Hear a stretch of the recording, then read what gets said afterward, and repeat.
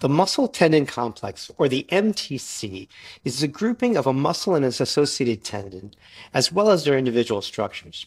And the way that it works is that the muscle contracts and pulls on the tendon, which in turn moves the bone through space that it's connected to.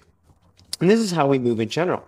It also acts to absorb and then return energy. So in the case of actually running, as our foot hits the ground, it absorbs the impact force through the muscle tendon complex and then returns that force back through the foot into the ground to propel us forward.